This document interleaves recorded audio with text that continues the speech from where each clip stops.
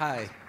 So when Krish actually asked me to do this talk, originally he and I were talking about different things that we might go into and what I should talk about with regards to data gravity. And one thing that struck me that Krish said was that he wanted me to tie data gravity to something that people could take away today and use. So they could walk out and actually apply this versus it being purely theoretical from the sense of just an idea. And so hopefully you'll be able to take some things away from this that you can use and apply. And I'm hoping that at the end you think. That's really what my end goal of this presentation is. So to get started, data gravity starts out with data. And with data, you have applications and services. This becomes an interesting and complex web that gets woven over time. You have the relationship of, if you just have a lump of data sitting there without an application or something else to access it, you don't really have very much. It's not useful to anyone or anything. You have to be able to communicate and extract and ultimately leverage that data. So you have applications and services, and I'm going to draw out the differences between the two as we move forward. So one of the effects of data gravity is that it attracts applications and services. The reason for this attraction is the distance over a network between the application and the data. The existence of this is based on distance and latency and bandwidth are what really make up the virtual distance between them. So what I mean by that is less distance between the apps or services and the data means that you most likely will have lower latency and or you'll have higher bandwidth. So you're advantaged by being closer to the data. So in reality, applications and services end up being logic, and the association between the two ends up being that an application is more of the logic layer, and a service is simply an interface on top of something that's the equivalent of that logic layer. Users interface with applications, and machines interface with services, at least if we're talking about SOA-style services. I'm not talking about SaaS. SaaS still has an application with an interface on it. So to draw that out, you have a UI attached to the application, and you have an API, which is really what makes it a service. This is a very simplistic way of looking at things, but an easy way to mentally grasp what data gravity is really all about. So if you look at this diagram, you'll see that you have the user using the UI to the application, the machine leveraging an API via the service, and they're all ultimately trying to access the data. But less distance between these things generally is going to mean more responsive experience. So all in all, you have this attractive effect where you have data with applications and services attaching to the data. Well, over time, if things work correctly, you end up with more applications trying to access that data set as well as more services. This happens and has happened in the cloud quite a bit. If you think about many of the problems in Amazon East, and if you think about different services layered on top of one another, you end up with a data set that more and more people want access to, and they want access to that data set in different formats and ways, and that's usually done through the addition of services and applications. And so you end up with this multiplicative effect that happens over time where you have more and more services accessing this data. What becomes even more interesting is that it gets complicated and you end up with stress points where you have very high amounts of usage by particular services or applications. This becomes a complex system over time. It gets more and more complex, and you end up with things like supernodes. And these supernodes end up having to take on a life of their own. If these things move to less and less standardization, the difficulty in maintaining them goes up. You also have more of an effect of other data sources popping up. So now now the second social media site pops up, and it has all sorts of new things that people want. And eventually, you end up with the desire to connect them. It's interesting because if you notice in the top right, the data with the service attached to it, not via network connection, you can think of this as something along the lines of a classic relational database or something like that, where we choose to house the service and the data in the same place. It doesn't mean that there's not a network between them. It just means the location of the network is much closer. So you can think on an actual physical system, you still have a network, even on one physical computer. It's a bus, right? We have a PCI bus, we have North Bridge, South Bridge. All of these things are still networks. They're just very low latency, very high bandwidth, but they're still networks. So ultimately, you end up with a set of goals and a set of technologies. We had SOA first, and we had cloud and big data. And I'm going to talk a bit about these as we move forward. They have a distinct relationship, but first I'm going to talk about what is complexity. So if you noticed at the beginning of the talk is about complex systems and data gravity. Complex systems are a very interesting topic. What I've chosen to do is to try and simplify the definition of a couple of what I would consider fairly complex topics. The first is around complexity. I'm using them as measures. So if you look at the definition, is a measure of an intricate arrangement of interacting components. So think of complexity as being the interaction of all of those components in the background. That is complexity. Each of the individual components may or may not be complex in and of itself, but their interaction is definitely complex, and it can be measured. Now, the accuracy of the measure is something that can be debated, but it's still complex nonetheless. The other side of the coin is entropy. So those with physics degrees and such, and if you've taken thermodynamic courses or something like that, you may have one idea of what entropy is. There's another side of entropy, which is around information theory. And I've moved much further to the side of information theory-based entropy. Although I am glad to have a debate after if someone would like around why I've defined entropy this way. It is a measure of uncertainty. You can think of it as a way of dealing with uncertainty and measuring how uncertain or what the probability of something is. So measuring uncertainty is directly related to probability.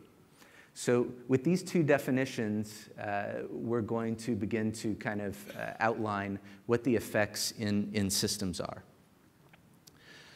This is an amazing picture that I found. You can see the credit down there towards the bottom right. I was doing my research. I've been doing research over the past year trying to solve for what are the real hidden things around data gravity. Why does it exist? How does it relate to all of these systems?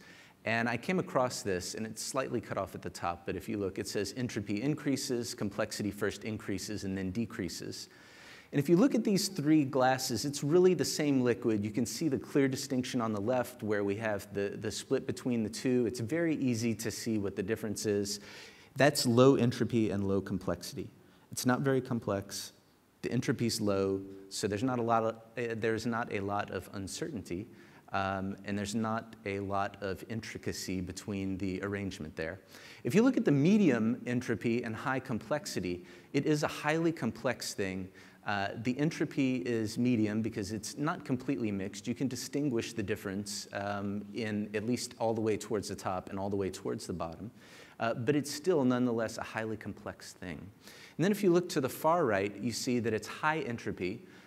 So there's lots and lots of uncertainty on where each of the little bits and things inside it is going to exist, but overall it's not that complex. If you're thinking about the overall uniformity of the system, yes, it's fairly uniform, but it's not all that complicated of a thing when you look at it in this way.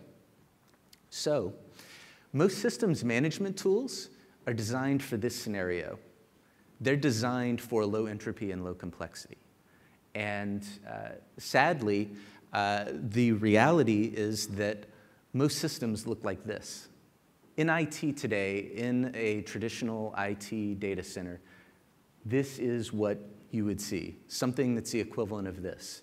There's some simplified systems, there's some complex systems, there are all of these crazy relationships and reliances, dependencies, and linkages. And sadly, the tools that are being used are like this for this scenario. That doesn't work out so well, which is one of the reasons why we're really struggling and why we haven't seen very many enterprises able to leap and cope. But if you think about what Google and Facebook, Amazon, Netflix, if you look at all of these, they assume their systems work like this. They build their systems and they manage their systems in this way. This gives them an advantage, and it's why they're able to scale and operate the way they do. Sadly, enterprises are still back in this state. If they managed and operated in this way, they would be much, much better off. These are simple to manage. So if you think about it, if you just visually look at them, throw out thinking of complexity or entropy for a minute and just look. Those two are fairly simple to understand. They're fairly uniform. Not so much. This one is not uniform in any way, and that's the heart of the problem. So how do you get to a point where you do have the ability to actually either move this to the left or to the right? If you think about it, it would be massively easier to move it to the right. You could shake it up thoroughly, right? And hopefully you would get something much more like the right-hand side. This has a high level of complexity in several odd ways. And if you think of it as emerging states or spontaneity, it's a good way of understanding how that came about, how that mid-section ended up occurring to begin with. Someone had a need in IT, they needed a system, it didn't fit all of the other systems, but they absolutely needed it right now, they had to make it happen. So what did they do? They did what was necessary to deliver what the business needed. Sadly, that system can't go away now. So now you're stuck with this system that isn't conformant to everything else. And so more and more of those exceptions occur, and you end up in that state. If, however, you moved to the right, you would end up with something that could deal with that in a much better way. And for the most part, if you assumed that all of the systems were the exceptions and that you didn't make assumptions, but you were prepared to deal with everything as an exception, then nothing would be an exception. That's the irony or the paradox that's involved here with dealing with complex systems, at least in this way. So back to our SOA and cloud story, along with big data. All of these things end up having an interrelation, and I'll explain that a little bit more. But if we first just take SOA, or service-oriented architecture, which has been around for quite a while, and in some worlds it's a dirty word, but the reality is everyone's at least attempting to do this, or this is being done by the majority of people in one place or another. You're not trying to build one of these. This is a mousetrap game. You can see it's fairly complicated. It's fun, but at the same time, you wouldn't want to operate something like this. If you don't think this happens in real life, in IT, I've got news. This is built in real life. This is actually a real-life mousetrap game. People do this, and I actually came across this and was surprised that someone had actually built mousetrap. It looks like an awful lot of work for a Rube Goldberg machine. So you end up with a mess. And the way to get out of that mess is to standardize and simplify. So one way to do that, if you think about just services for a minute, if you think in a PaaS stack, if you're building a service, Ideally, you'd have an OS with a runtime, a framework, some logic, and an interface. If you repeat this pattern over and over again, you end up with something that's generally idempotent, it's asynchronous, it's restful, it scales out, it's redundant. It's redundant because you not only can make copies of a single service in and of itself again and again, but you can also make many versions of this, and you're simply changing the logic and potentially what interface you're exposing. But the underlying components are all the same, so it becomes much, much easier to manage. You're simplifying, you're reducing the underlying complexity of if every single thing, if you think about it, if you had 25 different operating systems and all of them had different runtimes for different languages and they used different frameworks, the complexity and cost of managing and maintaining that just gets higher and higher and higher. So this is generally what's in a large enterprise IT data center today. It's not what's in a Netflix or an Amazon or one of the very large cloud providers, but it's definitely in legacy IT. One of the benefits is that you can then make lots and lots of copies of this, and it's very easy for someone to wrap their head around. And by the way, if you find a bug or a problem, it's very easy to know which things are affected by it, and if you want to remediate it, it's incredibly easy as well because you know where you need to apply the fix. You either need to apply it to all of the copies of this service or none of the copies versus trying to go hunt down which thing has what dependency on which component. This is really key in simplifying and being able to manage.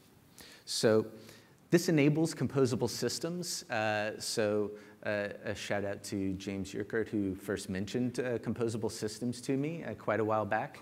So if you think about taking each of these services and being able to leverage them as Legos, interchangeable things that you can just build something that's more complex, more robust, but it's built of these interchangeable components. You can build something very, very powerful, but the components themselves are simplistic. This is the way to get management, scalability, and all of the things that we all want out of systems. And I'm going backwards. Okay. So the next thing we move to is cloud. So if you think about what I was describing with SOA, those are things that are used in clouds today. So SOA effectively is fitting inside of some of the things that we want to do with cloud and things as a service. So this is a fairly complex picture. You can see there are a lot of dependencies and interactions between these services, the applications, and the data. So you're trying to architect, build, scale, manage, maintain, support, resolve issues in these different collections of dependencies or these complex systems. It gets interesting when you try and deal with the granularity of systems and their dependencies. So you might be able to see the overall big picture, but things get interesting when a new dependency appears. If all of these things were different, it would be virtually impossible to cope. Even in cloud today, we see services built on top of services built on top of services. If you think about someone running on top of Amazon and then someone else running a service that's leveraging a service, if you think about something like Dropbox, you might have an application that leverages Dropbox and also has authentication against, say, Facebook. These are dependencies and linkages that you've set up inside of your application that you now have to cope with, and you're dependent on those other services. But each of those services is really made up of a complex set of services beneath it. So you end up with services stacked on top of services stacked on top of services. This is the way things really are right now. We've just been able to abstract them with interfaces. So cloud is really a standardization of a lot of things that we've done in SOA, but its elasticity and the availability to muster resources has given us much more capabilities than if we just had static services or SOA inside of an enterprise. that availability is really one of the big benefits. On the big data side, we had this big chunk of data with services and applications. You can think of that as more of like a RDBMS, right? And they simply got bigger and bigger and bigger. So it got bigger, the data got larger, you get more use of the system, more people want to tie to it. You could think of something like even S3 or something like that, where we're storing lots and lots of things, more people want to use it, it grows, more services, more applications want access to the new data faster, and it gets even larger. And at some point, you can't store that inside of a single system. It can be a single logical system, but not a single computer. Unless you consider something that's distributed, highly distributed across networks, a single computer. So what we did with big data, because we couldn't store all of this in a single place, is we decided to break it up. So we broke it up.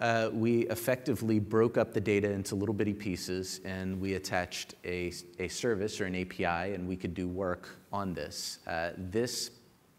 This effect was revolutionary. We could end up with an application that could send a request to all of these data components, and then ultimately could collect the data back, combine it, and we end up with our result. This is very distributed. It's also fairly complex.